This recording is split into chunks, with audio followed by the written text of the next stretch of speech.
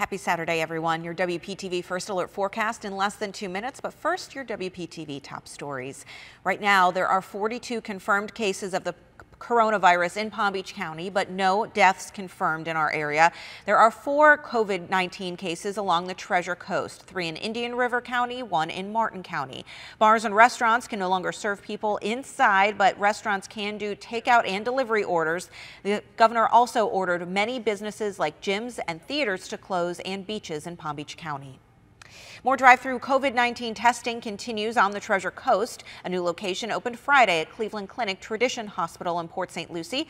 Patients must first call to speak with a nurse to determine if they'll receive an appointment. Another testing site also now available at the Cleveland Clinic Indian River Hospital in Vero Beach.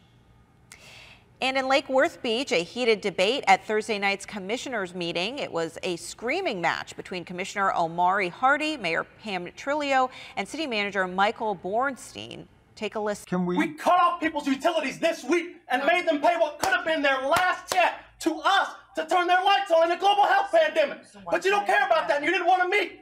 But every other year you go around and beg people for their votes.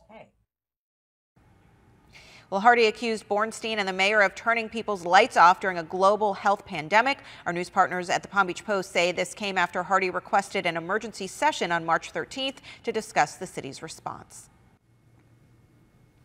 And weather-wise for today, we're going to see temperatures heading into the lower and into the middle 80s, partly to mostly sunny skies once again. Very little rainfall around other than just a spotty shower. As we head into tonight, can rule out an isolated coastal shower. Otherwise, temperatures in the 60s under partly cloudy skies. Over the next several days, not much change. We will continue to see dry conditions. We'll see temperatures for the most part in the middle 80s, but by the end of the week, we're in the upper 80s.